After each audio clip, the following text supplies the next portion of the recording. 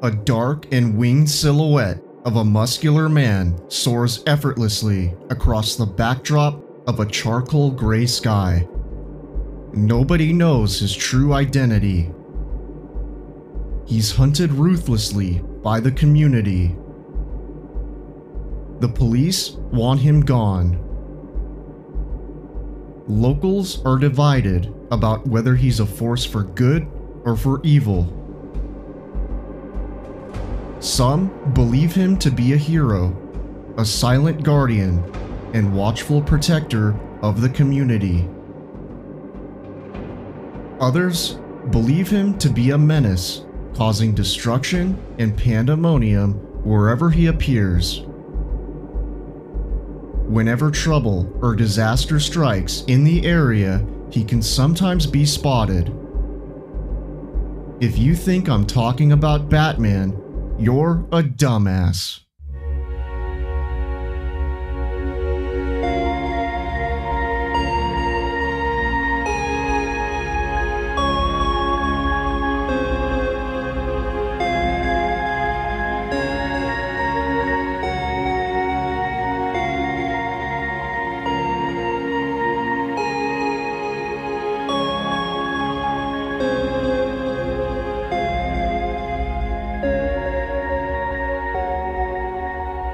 Welcome back to episode 11 of Super Mystery Bros, the podcast where we talk about the world's most shocking and horrifying mysteries. My name is Nate, and with me again as my co-host is Kyle, and we thank you for tuning in to what's been called the global guts of podcasts. Kyle, how are you, man? It's good to see you. I'm doing good, Nate. It's good to see you too. So I understand that you've got a birthday this weekend, man. How old are you going to be? I'm gonna be 35. Oof. God damn, man, that sucks. Yup, I feel it. I feel it, man. Old age getting to me. Well, here's to Freedom 35, man. Freedom 35. Cheers. Well, bummer news aside, I've got something really important that I need to ask you. All right, hit me with it. What can people do to support us on our treacherous ascent to the summit of the Aggro-Crag known as Mystery? Well, as always, listeners can leave us a rating and review on Apple Podcasts. It'd be great if you could hit the 5-star button on Spotify. And if you don't have either of those apps, just leave a rating and or review on whatever app you have. It really helps us out. Yeah, so if you guys haven't listened to the 10-episode retrospective yet, I put out an offer for the next 3 people who leave a 5-star rating and review on Apple Podcasts. So that includes you, George. If you're listening, you haven't got back to us, you can email us or leave us a voice message on our website, and we're going to let you pick an upcoming mystery for us to cover. So thank you to George and also to Mayatech for doing us a solid there. And thanks in advance to the next 3 people who do this. You can shoot us an email at supermysterybrospodcast@gmail.com and let us know that it was from you. And you can let us know what mystery that you'd like us to cover in the near future. Tonight, we're going to talk about the Mothman, which was the topic that our longtime listener Mayatech requested from us. This case is somewhat local to her, so early shout out to Mayatech for picking this riveting mystery. Kyle, are you ready to spill your guts? I am ready to spill, but not my beer. Point Pleasant, West Virginia. The name itself sounds fake and made up, like the perfect picturesque anywhere USA setting for a small town, 1950s era, wholesome family television show, akin to the Andy Griffith Show or Leave It to Beaver. Home to the grandparents of Mark Twain and the birthplace of WWE wrestler Ray the Crippler Stevens, it lies in Mason County, West Virginia, in the far west of the state. Point Pleasant is a border town separated from Ohio by the mighty Ohio River itself, nestled at the junction of the Ohio River and the Kanawha River. In the 1960s, it was a place where you could leave your doors unlocked, and where latchkey kids could go out and ride their bikes off of sweet jumps without helmets on, burn ants with magnifying glasses, or go off into the woods to shoot at each other with BB guns, or just light some shit on fire. Fucking tire swings, tree forts, kids wearing propeller hats. You get the idea. Sword fighting with sticks. Do you remember riding bikes and skateboards with no helmets and burning ants with magnifying glasses? Because I do. Nah, dude, I wasn't cool like that. I had to fucking wear a helmet everywhere. Oh, bummer. It was a place where crime was practically unheard of, and helpful local policemen offered life advice and wisdom to young, bright-eyed whippersnappers. A place, if you will, where the word stranger was not in the local lexicon. However, by 1966, Point Pleasant would be the setting not for a utopian 1950s-style wholesome family television show, but for a real-life horror flick in which its residents could not simply walk out of the theater from, cover their eyes during the scary parts, or stop the tape and return it to their local Blockbuster video. Their eyes would be collectively pried open as they were forced to bear witness to a wave of terror that would come washing over their tranquil and God-fearing community. A wave of terror so sinister that only the dead would be protected from it, and the trauma it caused would echo into eternity. Spooky. November 12th, 1966. The prologue. We begin our story just east of Point Pleasant in Clendenin, West Virginia, where two gravediggers were hard at work shoveling dirt in the local Kuntz Cemetery as they were preparing to welcome a new permanent resident who was moving in. As they glanced up from their work and wiped the sweat from their brows, they noticed an ominous, sinister creature moving from tree to tree, which they would later describe as a, quote, brown human being, end quote. This would be a sinister omen for the events to come. This is what we in the biz call foreshadowing. 2 days later, November 14th, 1966. At the home of Newell Partridge, near Salem, West Virginia, about 90 miles northeast of Point Pleasant as the crow flies, the story would take an even more dire turn. At about 10:30 p.m. that night, his television set began to malfunction, which caused it to give off a loud whining noise, which would wind up to a high pitch before coming back down and repeating. Just outside of the home, on the porch, his dog Bandit, who was a large German Shepherd, began to wail. Mr. Partridge grabbed a flashlight and went outside to investigate. Quote, the dog was sitting on the end of the porch, howling down toward the hay barn in the bottom. I shined the light in that direction, and it picked up two red circles, or eyes, which looked like bicycle reflectors. Still, there was something about those eyes that's difficult to explain. When I was a kid, I night hunted all the time, and I certainly know what animal eyes look like, such as coon, dog, and cat eyes in the dark. These were much larger for one thing. It's a good length of a football field to that hay barn, probably about 150 yards. Still, those eyes showed up huge for that distance. End quote. When Mr. Partridge's flashlight beam hit the so-called eyes, his dog Bandit immediately snarled and ran toward them. Mr. Partridge felt an overwhelming sense of fear and decided not to pursue the dog, and instead opted to head back inside and slept with a loaded gun next to his bed.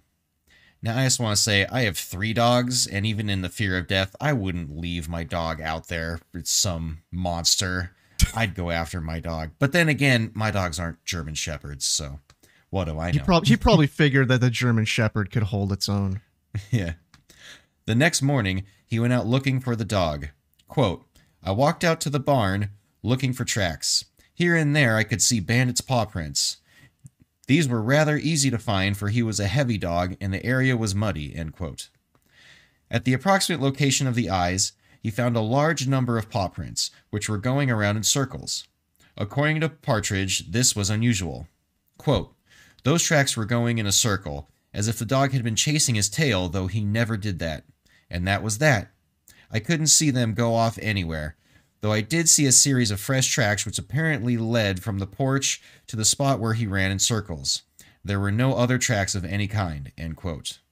To Partridge, Bandit seemingly vanished into thin air after confronting whatever it was that was attached to those glowing red eyes. Quote, I think that the hardest thing to explain is the feeling involved. except to say that it was an eerie feeling. I have never had this sort of feeling before. It was as if you knew something was wrong, but couldn't place just what it was." End quote. We take you now to what's known as the TNT area, just outside of Point Pleasant, West Virginia. This area, prior to 1966, was where high explosives were manufactured during World War II, 7 miles outside of town, which at the time sat abandoned deep inside of the McClintock Wildlife Station, an animal reserve and bird sanctuary. Miles of underground tunnels had been dug, which linked factories and other buildings together.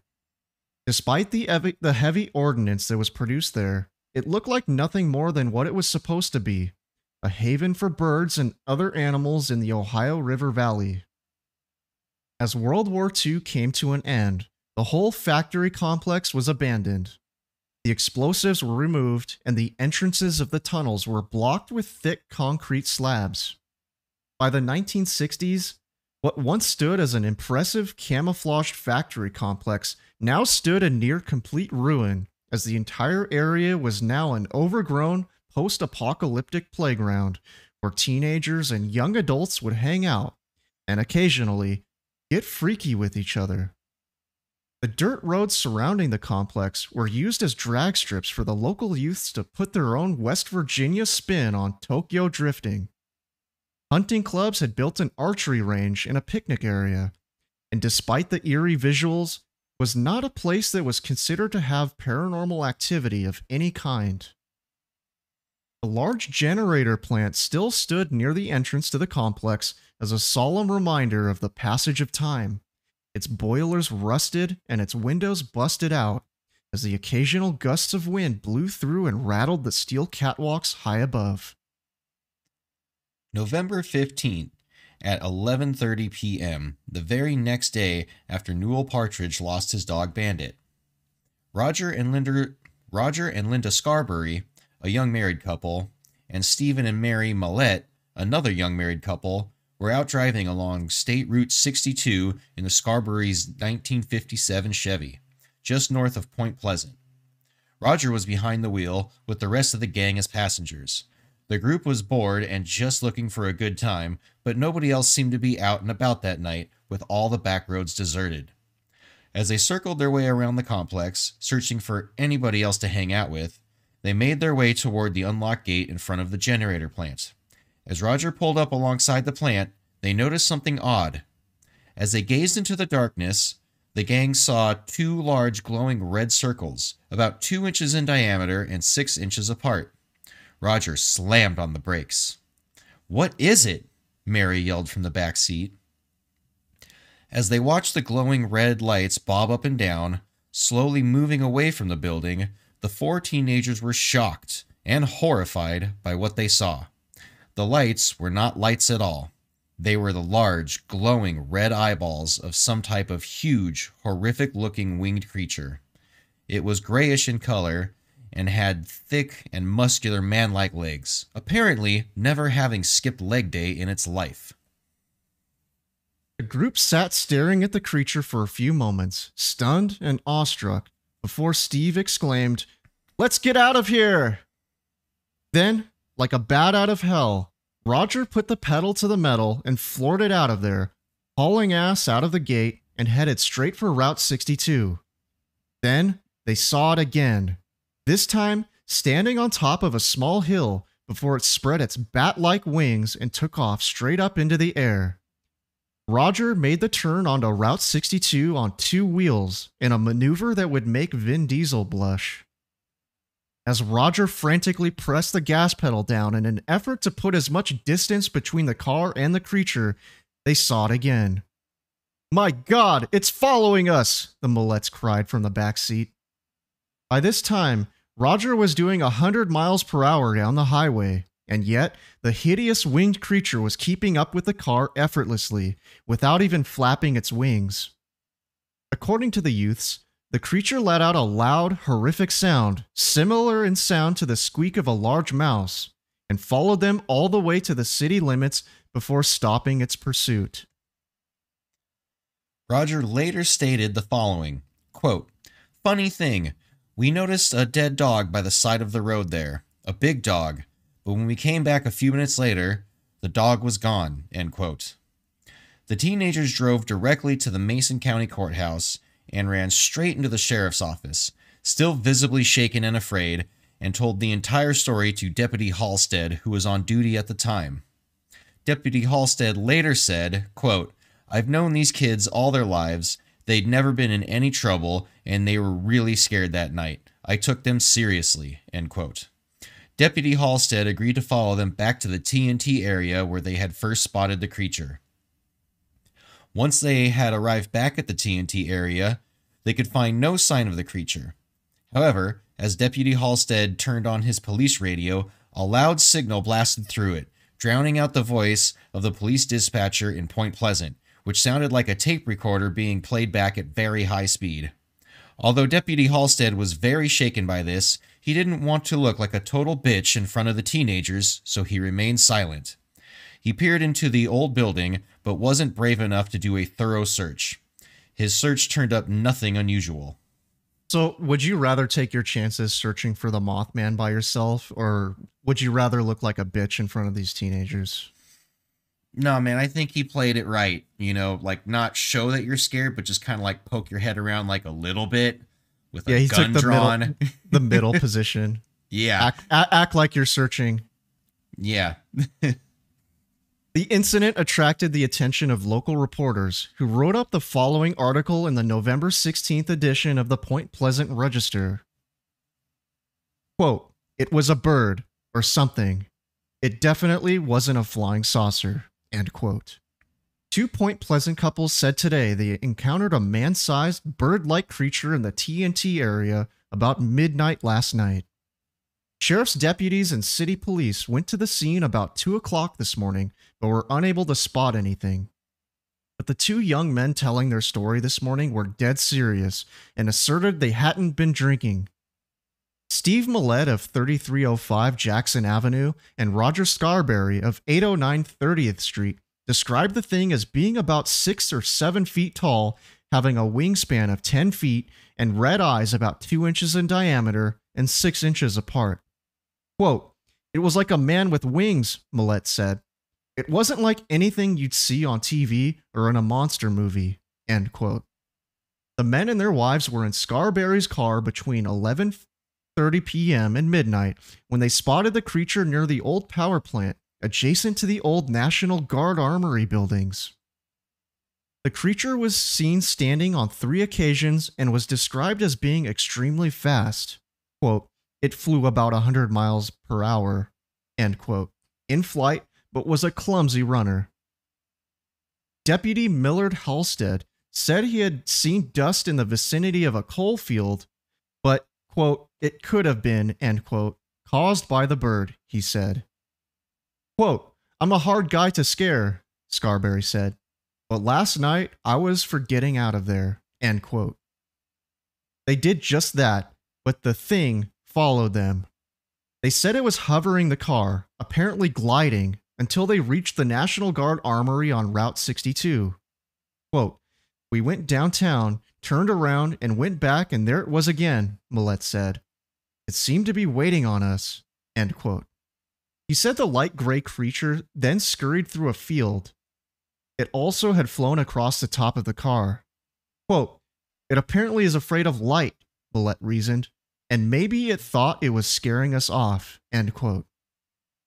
The young men said they saw the creature's eyes, which glowed red only when their lights shined on it, and it seemed to want to get away from the lights.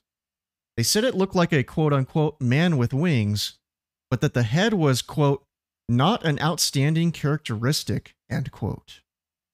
Both were slightly pale and tired from lack of sleep during the night following their harrowing experience. They speculated that the thing was living in the vacant power plant, possibly in one of the huge boilers. Quote, "There are pigeons in all the other buildings," Millett said, "but not in that one," end quote. Quote, "If I had seen it while by myself, I wouldn't have said anything," Scarberry commented, "but there were 4 of us who saw it," end quote.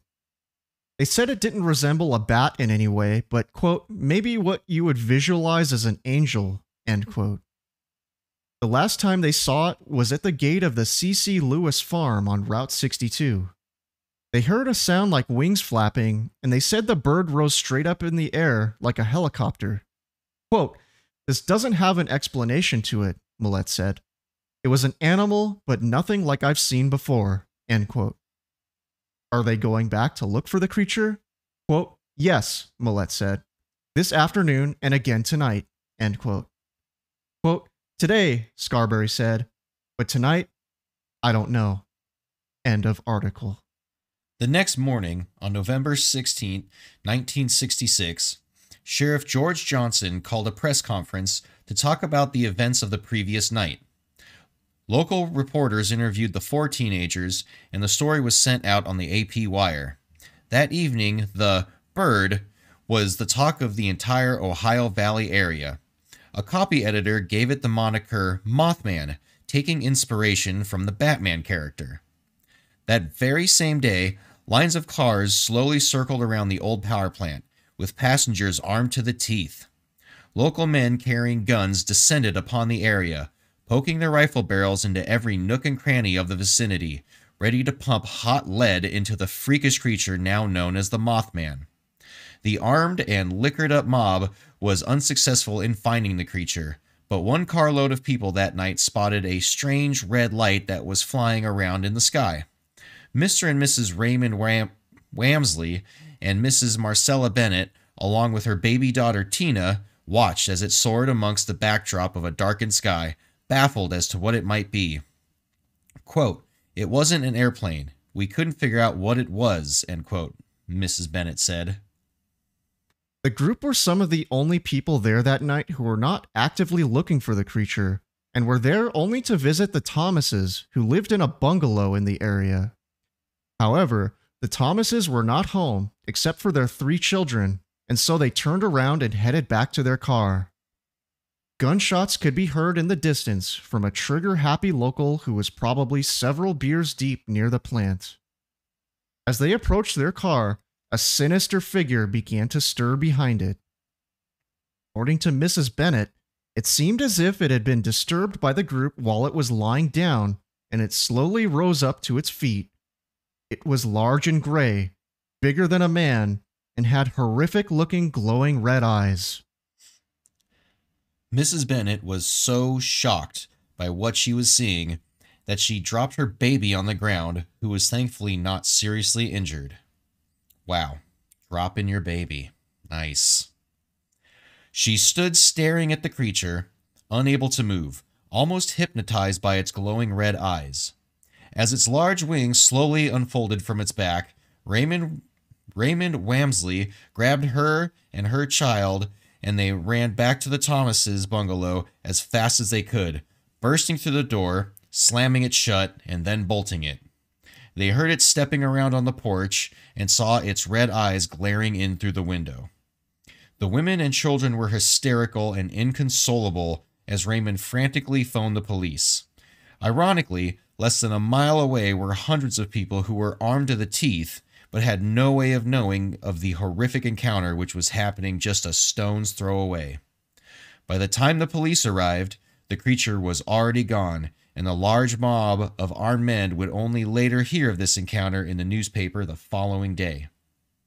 The following morning, November 17th at 4:45 a.m., just across the Ohio River from the TNT area, Mrs. Roy Gross, who was a music teacher, was wakened by the barking of her dog. Alarmed, she got up to investigate it. According to her, the moon was out and very bright, and as she looked out of her kitchen window, she was stunned by what she saw. An enormous circular object about the size of a small house was hovering at treetop level in a field on the other side of Route 7.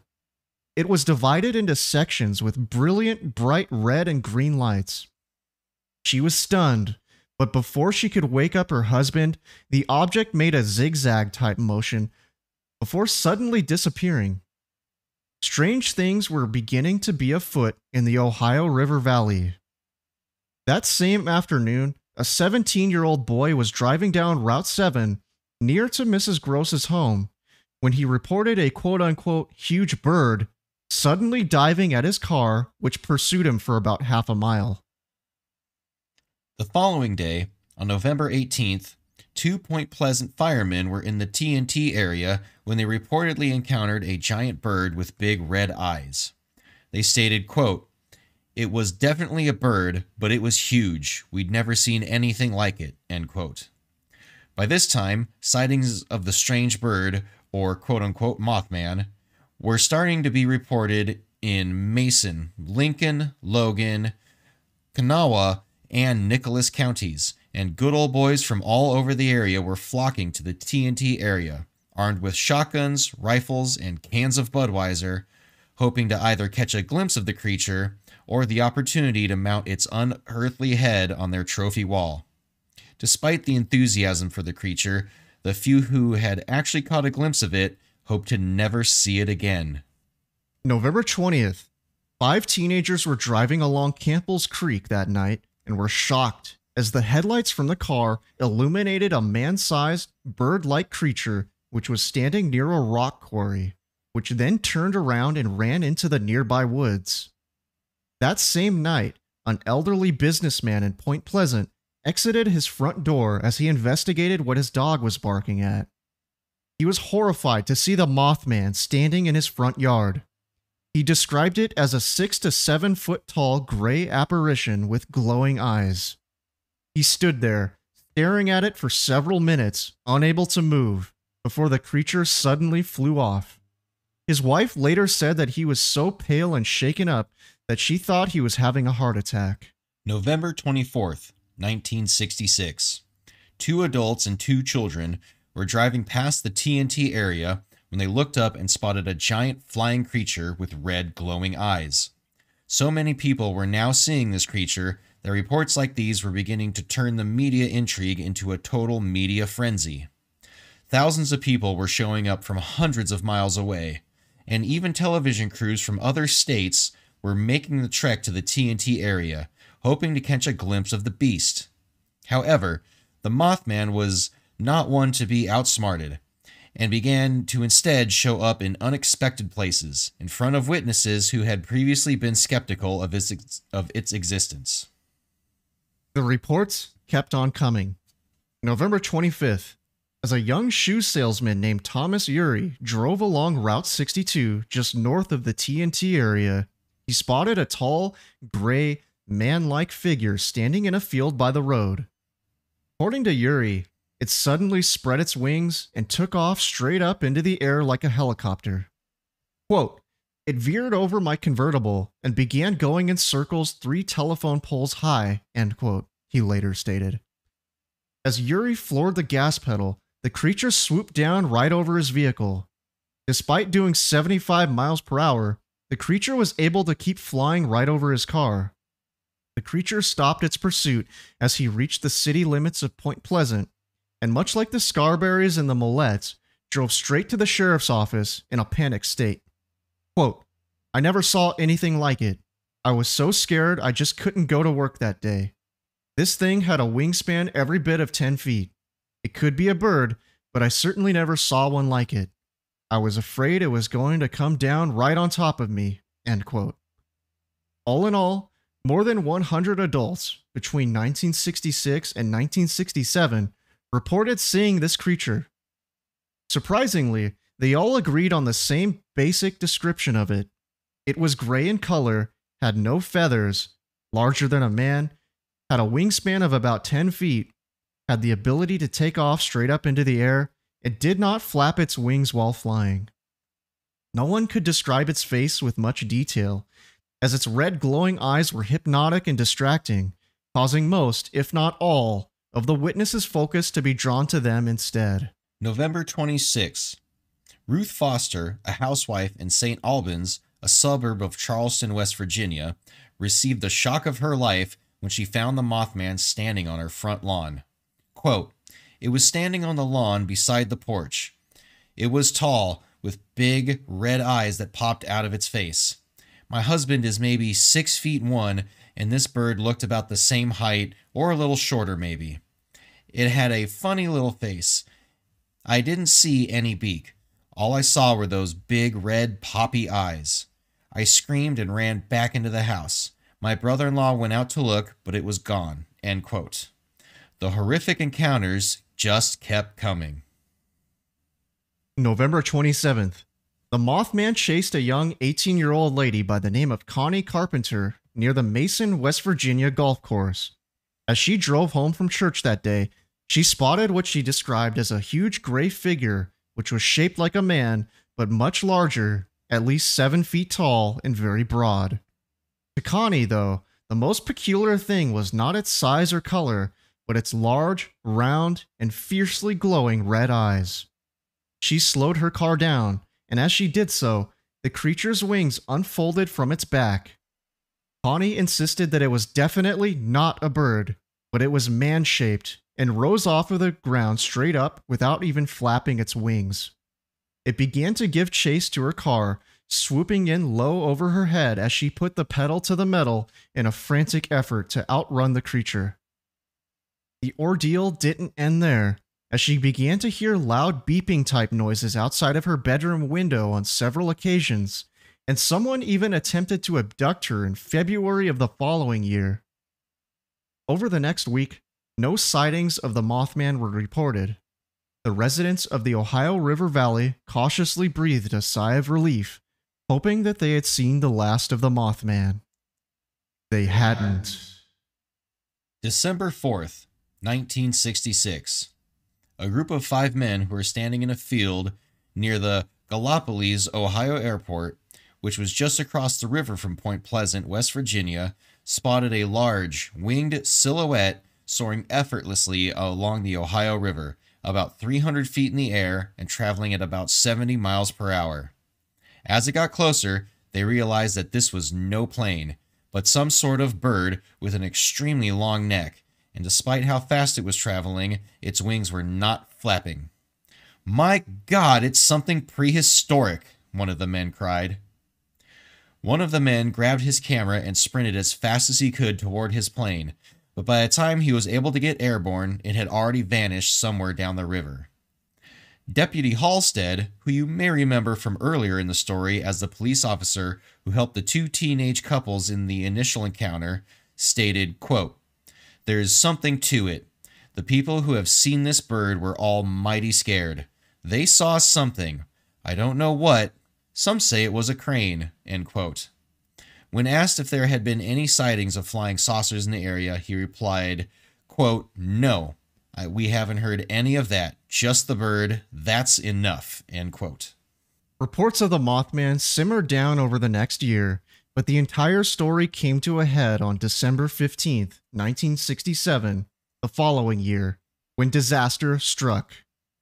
At approximately 5 p.m. that day, the U.S. Highway 35 bridge, also known as the Silver Bridge, which connected Point Pleasant and Cayuga, Ohio, collapsed suddenly. Out of 37 total vehicles on the bridge at the time, 31 of those plunged into the Ohio River, killing 46 people and seriously injuring 9. Locals reported spotting the Mothman flying over the bridge shortly before the collapse, leading many to believe that the Mothman was either responsible for the bridge collapse or conversely, trying to warn or signal people of the impending disaster. An investigation into the disaster, however, found that the cause of the collapse was a fracture in one of the bridge's suspension chains. The fracture was the result of stress corrosion and corrosion fatigue that had developed over the bridge's 40-year lifespan. The catastrophe sparked national concern over bridge safety across the U.S., and then President Lyndon B. Johnson ordered all U.S. bridges to undergo safety inspections.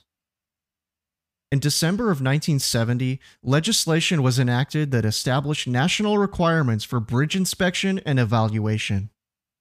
However, this did not stop all bridge collapses in the country, as several other bridge collapse disasters have happened since, causing deaths and injuries. In a 2017 article by Don Carroll, a senior highway accident investigator and national resource specialist in the NTSB Office of Highway Safety, he writes, quote, "On December 15th As we mark the 50th anniversary of the Silver Bridge collapse, let's focus on the infrastructure improvements we still need to make 5 decades later, rather than try to place the blame on mythical creatures like the Mothman. Throughout the NTSB's history, we have investigated catastrophic bridge collapses with one goal in mind: preventing further tragedies. Despite efforts to continually enhance the quality of our bridge inspections, unforeseen disasters continue to occur, highlighting the need to thoroughly inspect and replace bridges before they collapse. Supernatural forces do not bring down bridges, neglect does. End quote. Much like his cousin the Batman, people are divided about whether Mothman is a benevolent protector or a malevolent menace. As far as the National Transportation Safety Board was concerned, however, the Mothman had nothing to do with the disaster.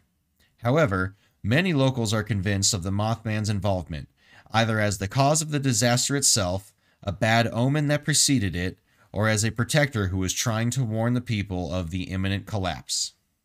More recently, in 2016, a local Point Pleasant man who claimed to have recently moved to Point Pleasant and did not even know about the Mothman legend snapped a photograph of a dark silhouette of what appeared to be a humanoid form with wings flying in the air against a darkened sky as he drove down State Route 2. So, man, I want to ask you, what do you make of this picture that we're looking at here? How would you describe it to our audience? Aside from it strikes me as rather creepy, it's pretty grainy, just like what you would expect for old photos of cryptids. Everyone knows the pictures of the Loch Ness Monster and Bigfoot, very grainy.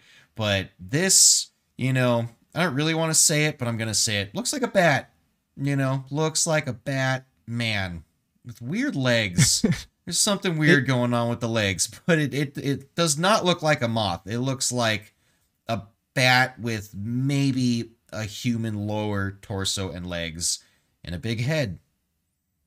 I was looking at this picture myself and I was trying to figure out if maybe we're looking at this in the wrong way. Like maybe if it's some sort of crane that, that's the neck on the right.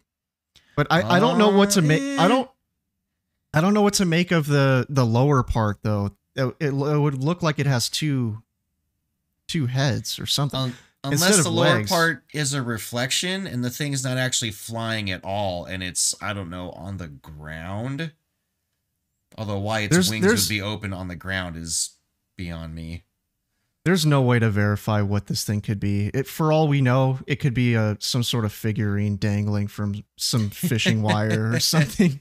Yeah. Because there's no backdrop. There's no backdrop except for gray. What's alleged to be a darkened sky in the back. Yeah. It's a grainy gray backdrop with a fuzzy black figure. But now you said that, I can see it backwards, kind of like a bird. The wings make more sense, almost like it has like tail feathers, like that would be the nub. That is the head. The neck definitely looks a little weird, but that might explain why these quote unquote legs and lower torso look so strange. Yeah, I don't know what to make of this. Today, the legend of the Mothman lives on in Point Pleasant, West Virginia, with statues erected of the creature, Mothman-themed everything, and even its own museum. And with that, we leave you with a quote from Jeff Wamsley, a native of Point Pleasant and founder of the Mothman Museum. Quote, "I think the Mothman story is timeless. It's never been fully solved or proven as to what these people were seeing. People come here to see for themselves and to investigate on their own, to make up their own minds. Everyone has their own theory.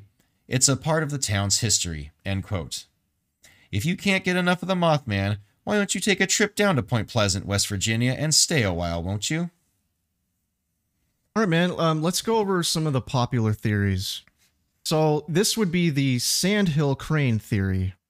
As you can see, we've got 2 pictures of a sandhill crane. What do you think? Just your first glance at these creatures. Do you think that anyone could mistake this for a 6 to 7 foot tall man-like creature with glowing red eyes? No fucking way, man. 2-inch eyes, 6 inches apart, and that tiny bird head. Plus, like, it doesn't say, but that crane can't be more than like a couple feet tall. I mean, like I've seen some pretty big cranes. I give it like Well, 3 feet. You well, know? I think that's just the picture fooling you, because these things are actually, if I recall, five something feet tall. Not Jeez. 6 or 7 feet tall, but these are the second tallest cranes in the U.S. Wow. I did not guess that at 5 feet tall. Mhm. But still, the eyes, bird eyes are very close together. You know, I mean, even if they glowed red in the dark, the distance between them should be about the diameter of the eyes. Hmm. Yeah, I agree. I don't think that the glowing red eyes can be explained by this. Although I do think that maybe some of the sightings were sandhill cranes. I don't think that they were all caused by sandhill cranes.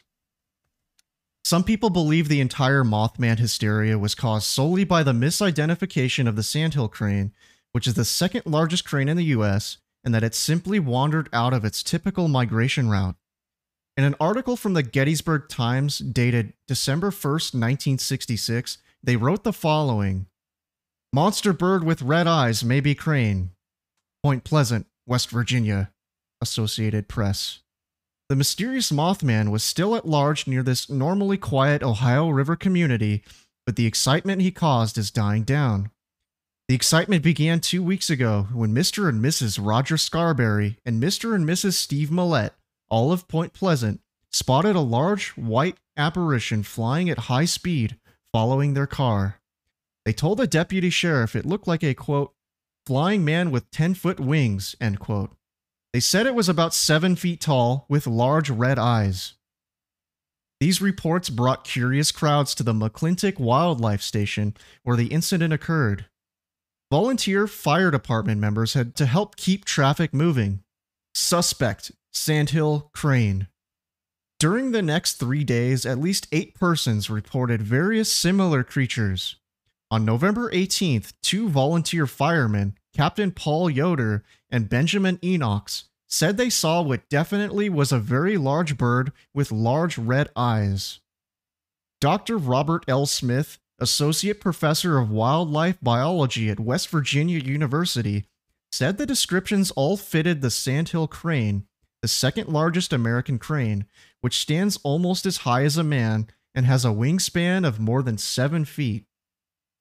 He said the red eyes could be the large circles of bare reddish flesh around the crane's eyes. Smith said the bird apparently had wandered out of its normal migration route. So I just want to say here, I don't know how anyone in their right mind could mistake the tiny red top of the crane's head as 2 glowing red eyes. Yeah. You know, I mean, that would kind of explain the size, but once again, the gap between them very narrow, and you know, even though it's vibrant red, those aren't gonna glow at night. You know, the little red feathers they have around their eyes. Yeah, I agree. The Mothman. Could he be an alien? Some people point out that there was a flap of UFO sightings in the area which overlapped the Mothman sightings, such as the one from Miss Gross, who spotted an enormous circular craft hovering over a field near Route 7.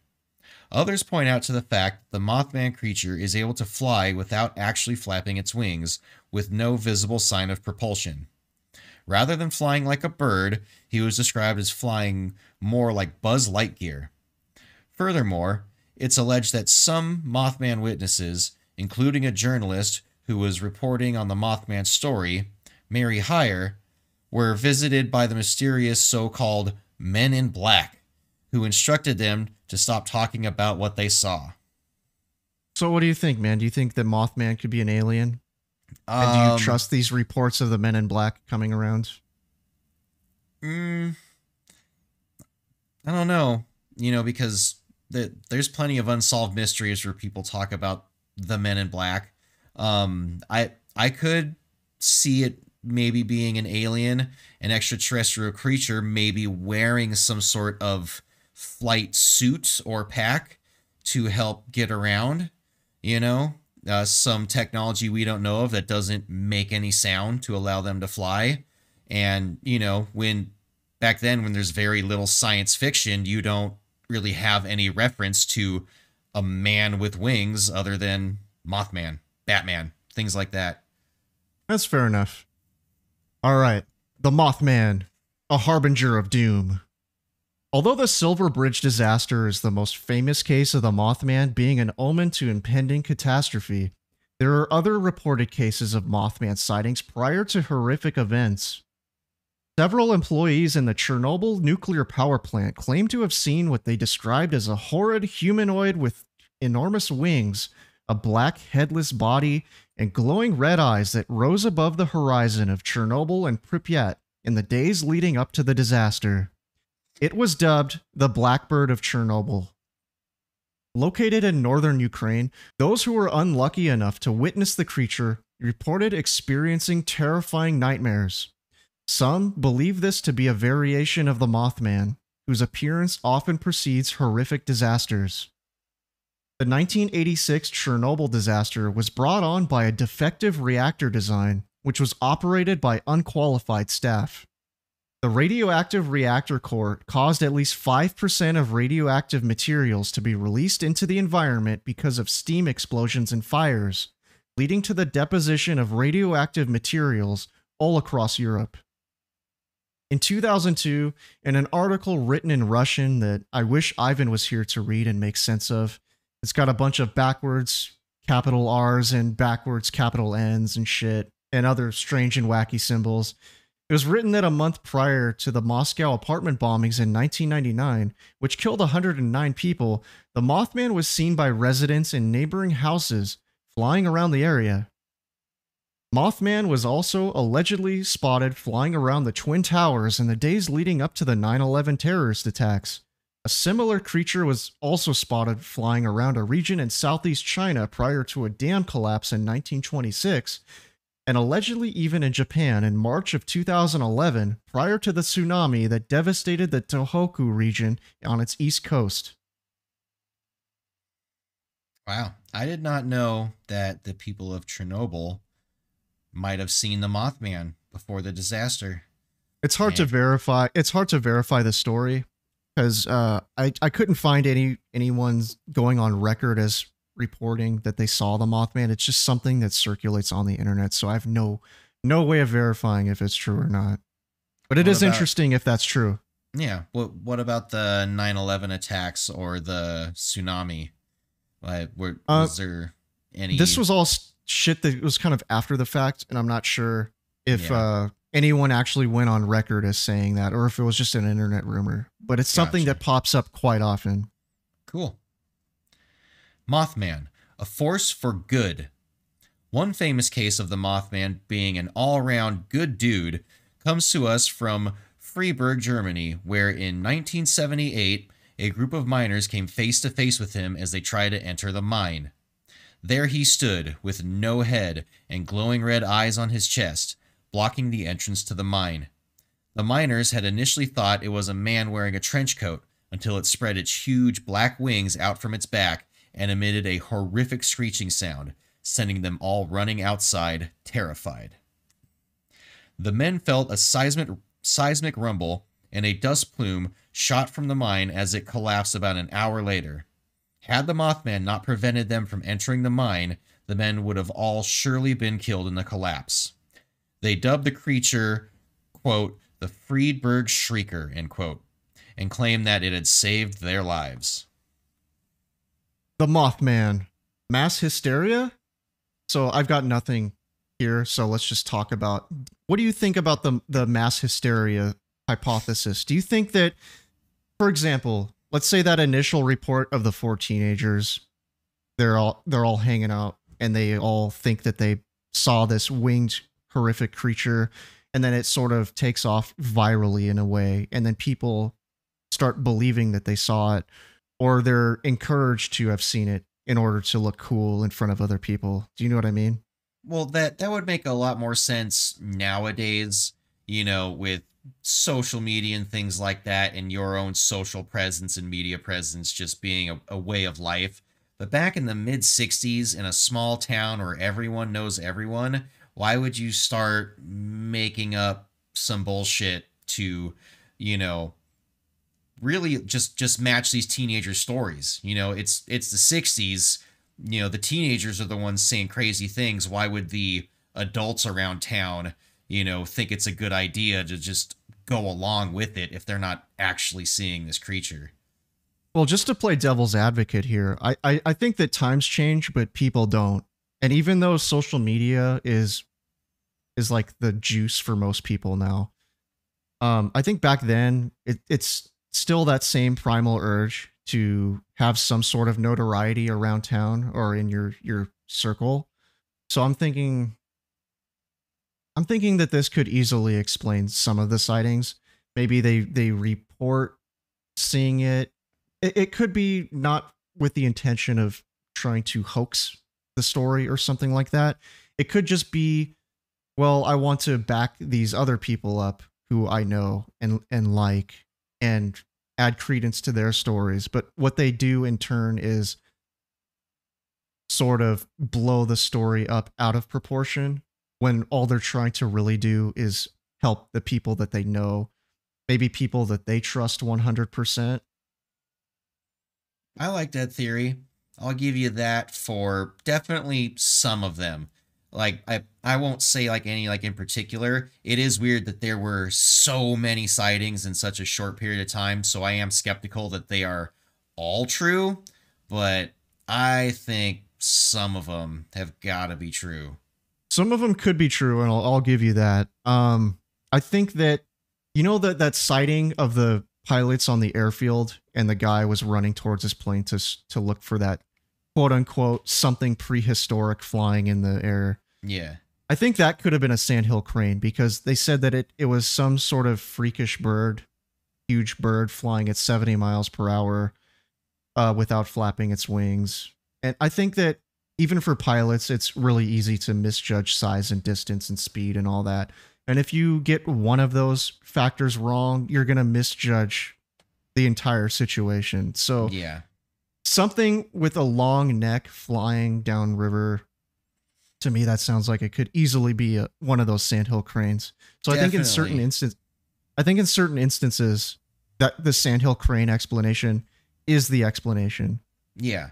I think mass hysteria is also some of the explanation here. Yeah, it definitely adds to people's misjudgment, you know, because now you have the idea of the Mothman in your head. But yeah, in that example, I believe it was the only report where they said it had a long neck, where everyone else said it had little to no neck, you know, or the head wasn't a predominant feature. So yeah, that definitely sounds more like a sandhill crane. Well, some people reported the long neck, some people didn't. So the descriptions kind of varied. So I'm thinking that people weren't seeing the same thing in all the reports. Yeah, but they all had the same idea in their head, the same preconception about what they could be seeing. Right. And to me, man, it's like this is one of those mysteries that I have no fucking idea how to explain it. I think, to me, man, it's likely that there are several explanations combined together that make up this whole mystery.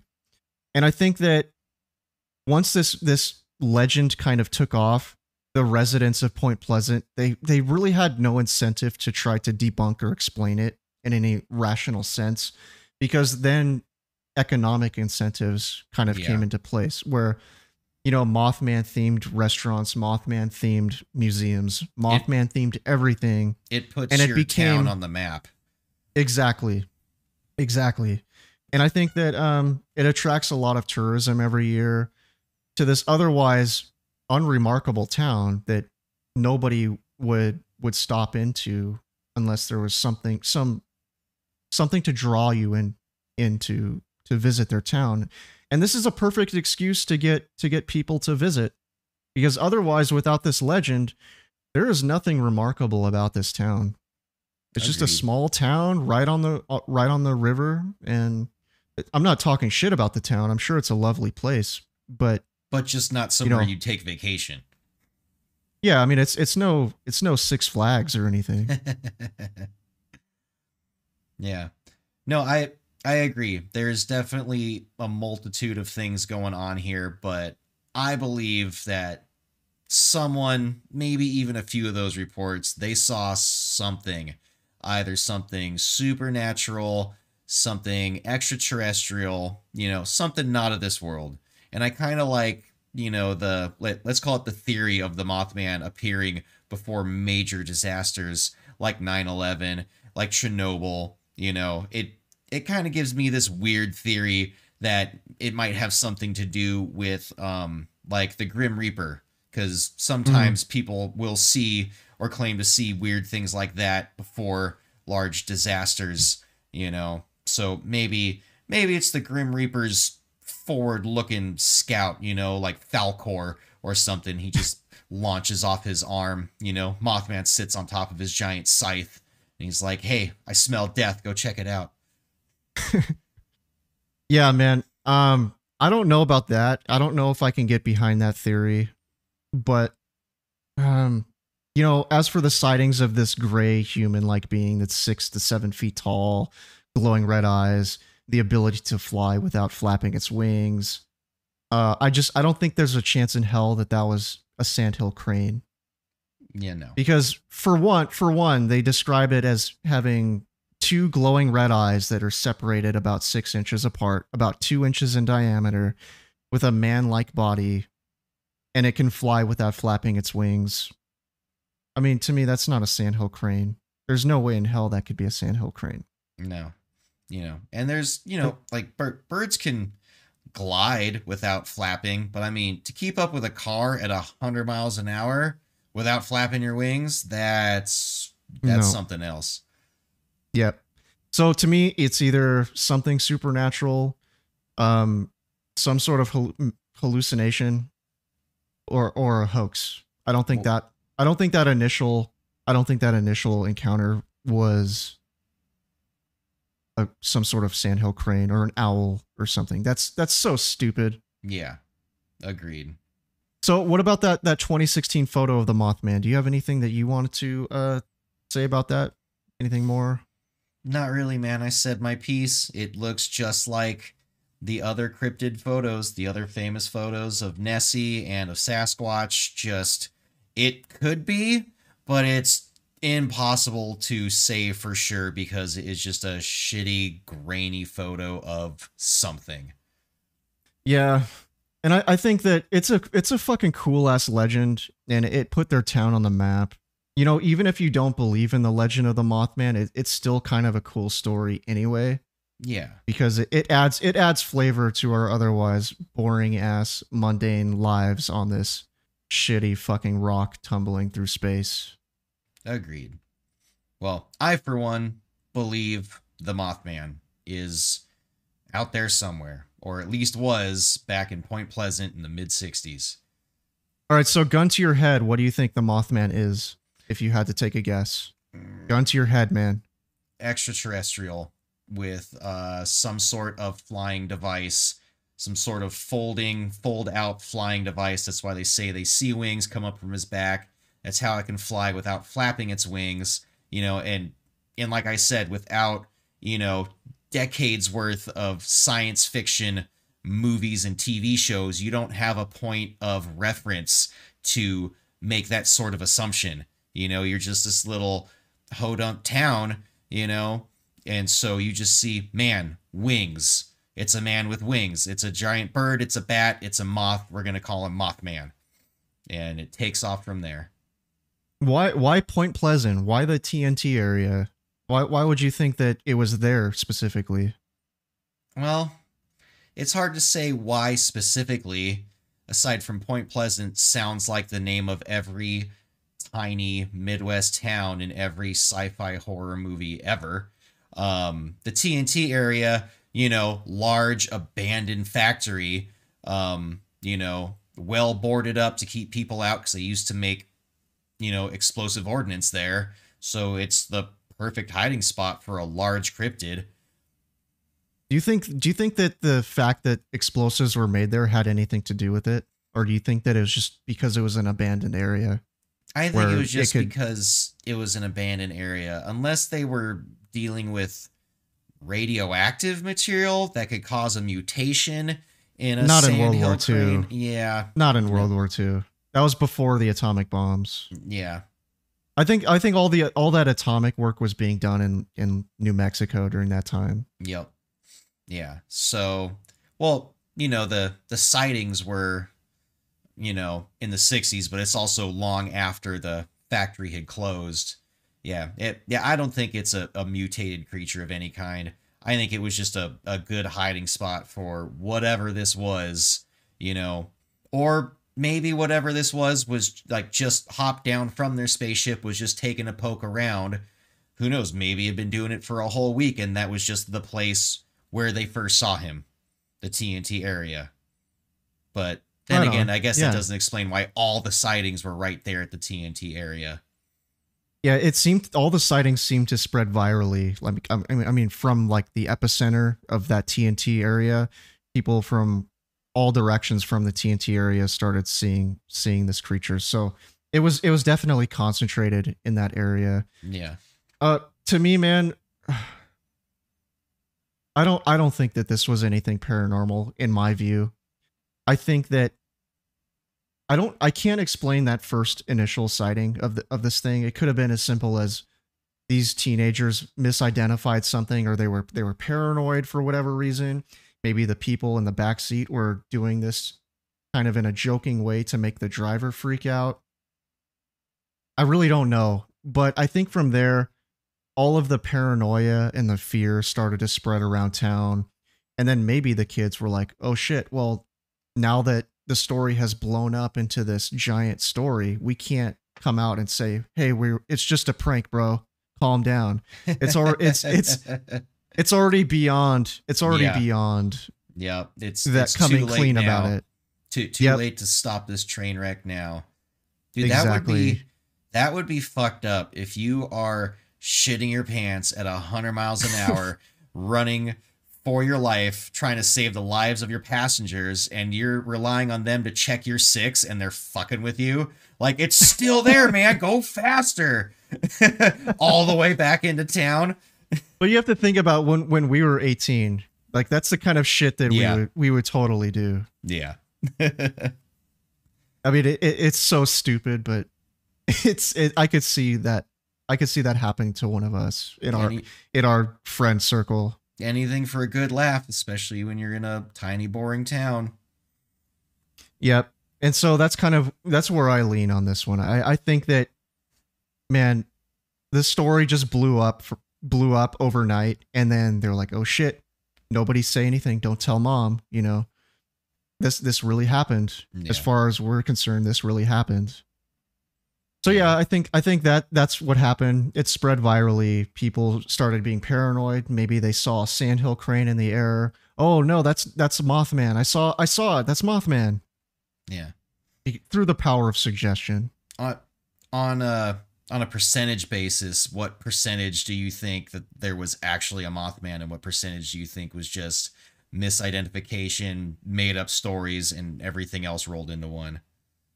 That's hard to say, man. I'll give it maybe a 15% chance that it was something paranormal. I'm not gonna say 0 because I know paranormal shit exists. It's just in this case, I'm not sure because it kind of doesn't make a lot of sense. It doesn't make a lot of sense to me. But I'll leave some reasonable doubt here. Some reasonable doubt that it was a real thing that happened. Yeah. Well, out of all those initial sightings that are all clumped together, I'd give it a solid 25% that they saw something not of this world. Oh, I was expecting you to say something higher than 25 because you were just talking about why you thought it was an alien. Yeah, but everything you say makes sense. With the hysteria and everything else. And so, something I didn't think of. It's like, oh, now there's a bunch of media in our town, and these people who we've known all of our lives and respect, we don't want them to looking like fools to the rest of the country, so we'll just back them up even if we didn't see anything. But definitely a few people saw something real. Yeah, that's kind of where I stand, or at least believe they saw something real. Oh, yeah. Maybe it wasn't real in reality, but they believed it. Yes. All right, man. Do you have anything else you want to say before we go? I don't think so, man. This was a fun episode. I'm glad we did this. Which listener picked this episode again? Maya Tej. She's been listening to us for a while now, and Well, yeah. thank you, Maya Tesh. All right, man. Do you have any apologies, shout outs, or clarifications to make? Yeah, what one of my coworkers wanted to give him a shout out, but I've already done that before, so fuck that. Instead, I'm gonna fuck give that guy. fuck that guy. What's his name? What's his name? Mike. Fuck you, Mike. There's your shout out, Mike.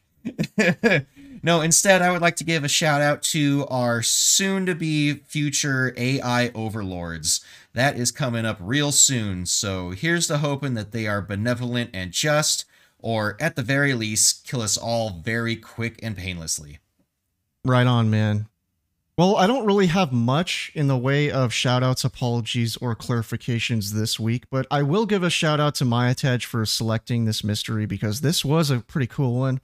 And also shout out to George. I'm still waiting if you want to email us and select a mystery for us to do in the near future. You're free to do that, or you can just, remain in the shadows. That's fine too.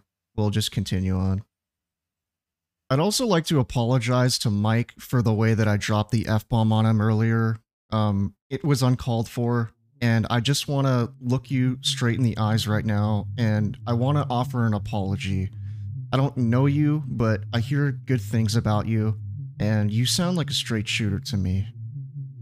Alright, man, I think it's time to get out of here. Like sands through the hourglass, so too are the minutes of our podcast. But don't fret, dear listener. We'll be back again to breathe new life into an old mystery next time. Remember, folks, the truth is out there, somewhere in the ether, and through our powers combined, we'll solve that sumbitch once and for all. This is Super Mystery Bros.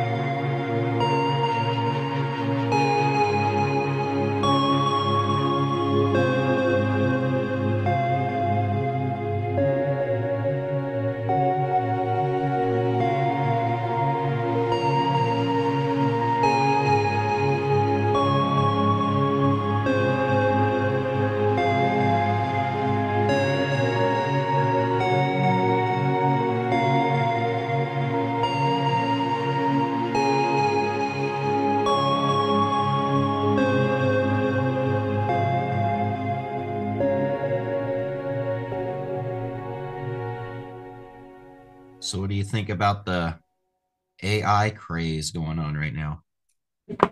Oh, dude, that shit's scary as fuck, man. Yeah, we are screaming towards our doom at Mach 3 right now, man. You know, you know what I find kind of funny, or I don't know if it's you can call it funny, but ironic in a way, where you know how we grew up and all the teachers told us that you've got to you've got to get good grades, go to college, and graduate with some like high degree, and then those jobs that those people have are the first that are gonna get fucking wiped out by AI. Yup. Yeah, nowadays people do go to college, graduate with a mountain of fucking debt and no job just prospects. Yeah. Fucked over.